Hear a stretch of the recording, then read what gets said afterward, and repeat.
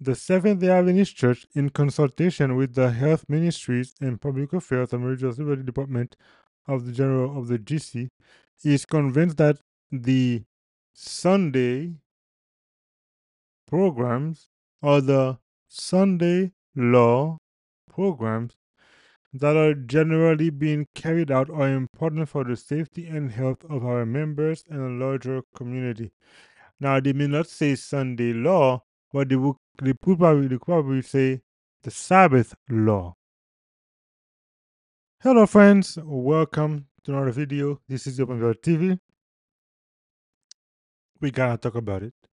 Dr. Vine, Conrad Vine. If it is your first time, hit that subscribe button below and that like button and that notification bell so you can be alert when I post a new video.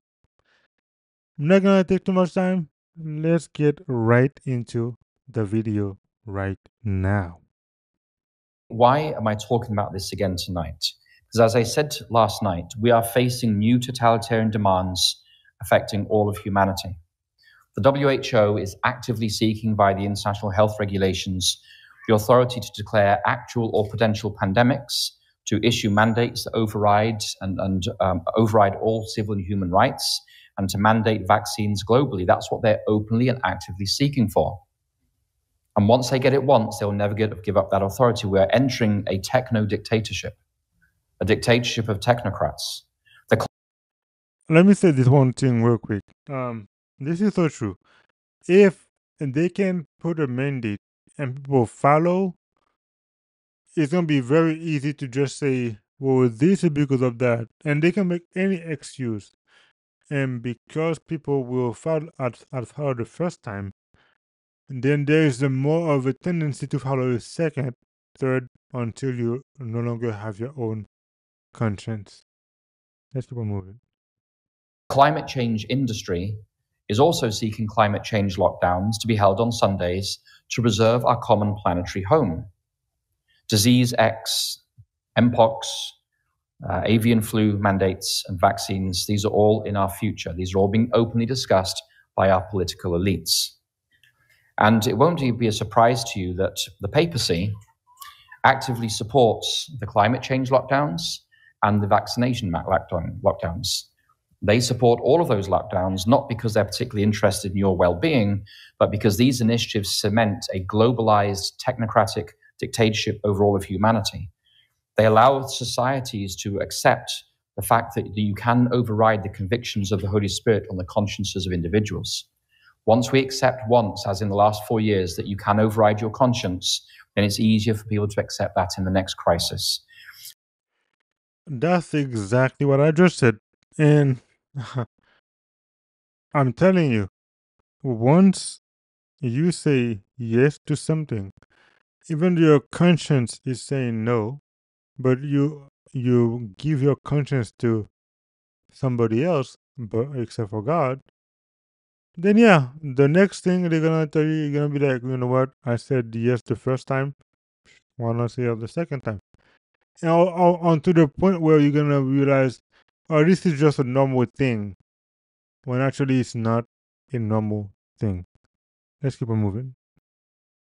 The papacy supports these initiatives because they help to usher in the final crisis of conscience and false worship that will precede the second coming. Now, let me say this one real quick. This is where the Seventh-day Adventist comes in. To most people, they always say, you know what, Seventh-day Adventism is a cult. And then what is a cult? They're a cult. But you know what's very interesting? The very message we've been preaching about, there will be a Sunday law in the future. There will be a time when they will force the people to worship on a particular day or Sunday. Most people say that's not gonna happen. People like, well, I'm not gonna mention names, but the people that are on YouTube making videos saying Seven Adventists are saying all of these things, this cannot happen. It is not true. We saw that 4 years ago, people no longer had a conscience. Most people had to follow the rules or you get fired. Follow the rules or you get medical help. Follow the rules or you're not able to buy or sell. Chapter 13 of Revelation. We've been preaching on the book of Revelation for so long. People are still blinded that they think this is not coming. But keep watching. It will surely come to pass one day. Now, when it comes to the climate change issue, the GC ADCOM did issue a statement in December 95 called the Dangers of Climate Change. It's an official statement. I wish they wouldn't issue these official statements because they don't age very well. And this is what they voted. It says the SDA Church officially requested all world governments to, quote, take steps necessary to avert the danger.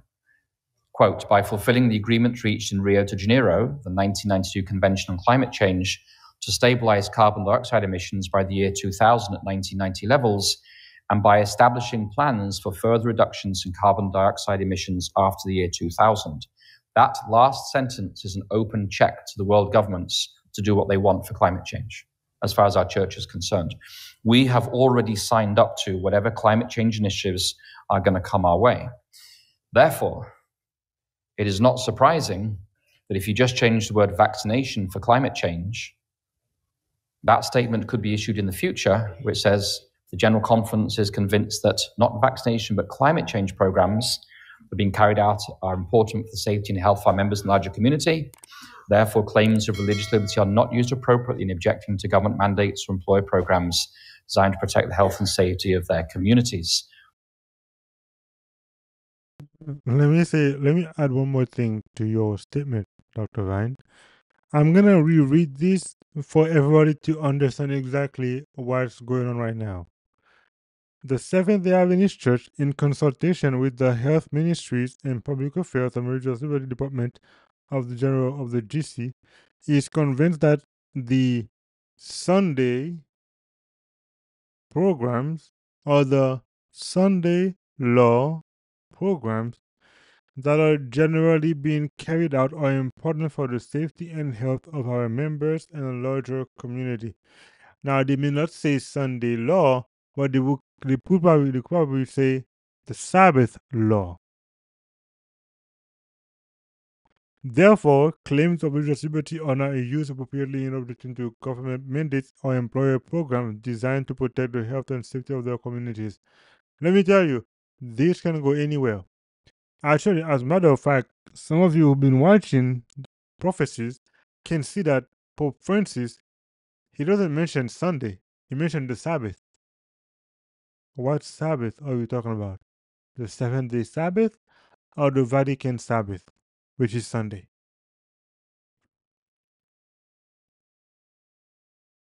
In case you guys didn't know, you're gonna find out. He mentioned the Sabbath. It doesn't say Sunday. He mentioned the Sabbath. So that right here, climate change, can be changed to Sabbath.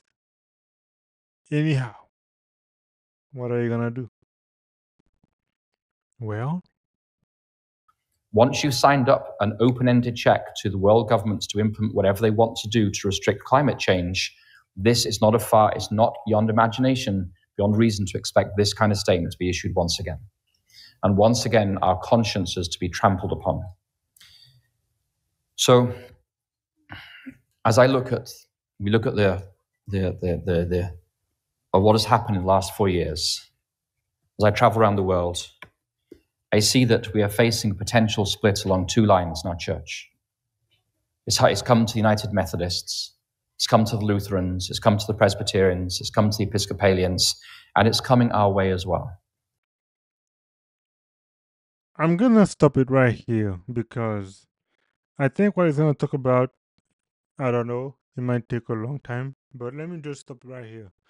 I want you guys to think about this. Whatever is happening into the other Christian church, I'm talking primarily now to the Seventh-day Adventists. Don't think you are protected from the attacks of the devil.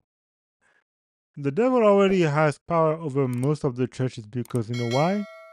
They refuse to have the sola scriptura, or only scripture. Therefore, when you see the United Methodist Church being split, the Baptist Church, like Southern Baptists, are now different than the, mm, I would say, Northern Baptist churches. Most of the churches that are in the South, I should say, are mostly in opposition to the alphabet community abomination, or to the women's ordination abomination, to no abomination, women having lead over men in the church type, um and they don't like that idea. Now, I always said this: I believe women can be pastors, they can preach and do all of that kind of stuff. But the position of leadership, God has given that to the men. Period. From what I understand from the Bible, that's about it. Now, women can do anything in church. They can preach, they can sing, they can teach the children, they can teach Sabbath school, whatever. But the position of the leadership, God has given that to the men. Period. Which means when those churches are trying to promote women over men in the churches, now, granted, if the men don't want to do the work, by no means let the women do it. But when you're putting women in a position that men want to do, that is totally contrary to God's word. Let me add this one caveat. The United Methodist Church got split because of LGBT propaganda or abomination. Baptist Church all split, I think, because of women's ordination and things of that nature. Don't think us Seventh-day Adventists are immune to that. One day it might happen. We are gonna split. It can happen. This is not far-fetched. You can actually see things already happening and put in place. Don't think we're gonna be immune. Now, Jesus did say, "Let the wheat and the tare grow together until the harvest." Does that mean we should leave the church? I don't know. But what I do know is there will be a time when there's gonna be churches promoting unbiblical teachings versus those promoting biblical teachings. I'm gonna stop it right here, and I'm gonna leave it like as that. Guys, don't forget to hit that like button and that subscribe button and that notification bell on your way out. If you like the video, you will do that. Remember, what Dr. Vine just said is not far-fetched. It can and possibly will happen in the future. But it was again the Omega TV. Hope you see you guys again. Until then, bye for now.